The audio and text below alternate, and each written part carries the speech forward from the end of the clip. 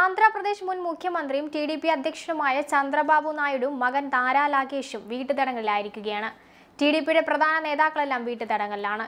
TDP പ്രവർത്തകർക്ക് നേരെയുള്ള ആക്രമണങ്ങൾക്കെതിരെ ഗുണ്ടൂരിൽ rally നടത്താനിരിക്കെയാണ് police നടപടി. ഗുണ്ടൂരിലെ നാരാസാരപേട്ട, സട്ടൻപള്ളൈ, പാൽനാട്, ഗുരുജാല എന്നിവിടങ്ങളിൽ 144 പ്രഖ്യാപിച്ചിട്ടുണ്ട്. ജഗൻമോഹൻ റെഡ്ഡി സർക്കാരിനെതിരെ ടിഡിപി ആസൂത്രണം ചെയ്ത വൻ പ്രതിഷേധം തടയുന്നതിന്റെ ഭാഗമായിട്ടാണ് നേതാക്കളെ അറസ്റ്റ് ചെയ്തിരിക്കുന്നത്. ഭരണകക്ഷിയായ YSR കോൺഗ്രസ് പ്രവർത്തകർ തങ്ങളുടെ പ്രവർത്തകർക്ക് നേരെ നടത്തുന്ന ആക്രമണങ്ങൾക്കെതിരെ ടിഡിപി വലിയ പ്രതിഷേധം നടത്താൻ തീരുമാനിച്ചിരുന്നു. ബുധനാഴ്ച രാവിലെ ആസൂത്രണം ചെയ്തിരുന്ന ഈ റാലിക്ക് തൊട്ടു മുൻപായിരുന്നു അറസ്റ്റ്. ജഗൻമോഹൻ റെഡ്ഡിയുടെ നേതൃത്വത്തിലുള്ള YSR കോൺഗ്രസ് ഭരണത്തിൽ ടിഡിപി പ്രവർത്തകരെ അകാരണമായി വേട്ടയാടുന്നുവെന്ന് ആരോപിച്ചാണ് നായിഡു ഇന്ന് റാലി നടത്താനിരുന്നത്.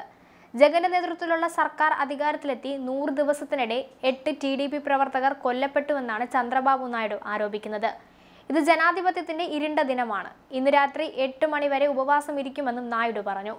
ടിഡിപി നേതാക്കളായ ദേവിനേനി അവിനാഷ്, KC നേനി നാനി, ഭൂമ അഖിൽപ്രിയ എന്നീ ടിഡിപി നേതാക്കളും വീട്ടുതടങ്കലിലാണ്. ടിഡിപിയാണ് അക്രമം അഴിച്ചുവിട്ടതെന്ന് ആരോപിച്ച് YSR കോൺഗ്രസും ഇന്ന് പ്രതിഷേധം നടത്താൻ തീരുമാനിച്ചിട്ടുണ്ട്.